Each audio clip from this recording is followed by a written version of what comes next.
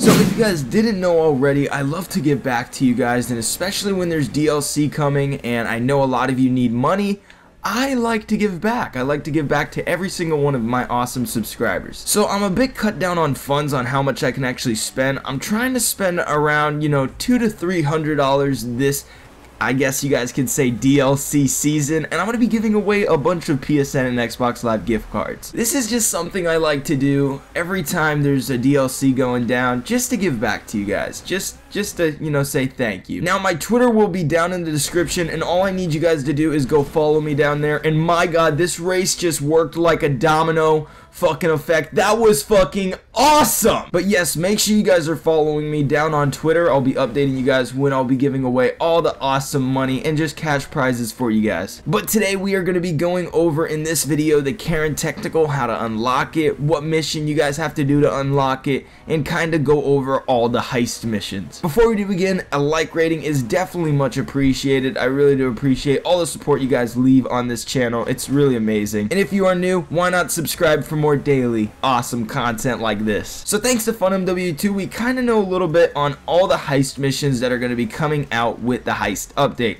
Starting off with number 1, Series A funding. And as for number 2, we got the Fleeka job, number 3, the Humane Lab raid, number 4, the Pacific Standard job, and number 5, the Prison Break. Now, I don't know about you guys, but I'm pretty excited about the Prison Break, and this is my reason why. I think with the Prison Break heist, we may be seeing a little bit of the Hunter Attack Chopper. I think that's how we're going to be receiving the Hunter Attack Chopper. And speaking of unlocking vehicles and unlocking DLC items, I want to go over the Karin technical and how you guys can unlock it. So thanks to FunMW2, he recently let us know on some information on the Series A funding. And during that, you guys will be able to get the Karin technical, and as well, you will have to get the gear. Basically, steal it. And if you guys remember, FunMW2 did recently leak a bunch of images of just a bunch of supplies we will need for the heist. And if you remember, there was an image of a bunch of boxes. We didn't know if that was narcotics, but actually it's a bunch of money. And during this heist mission,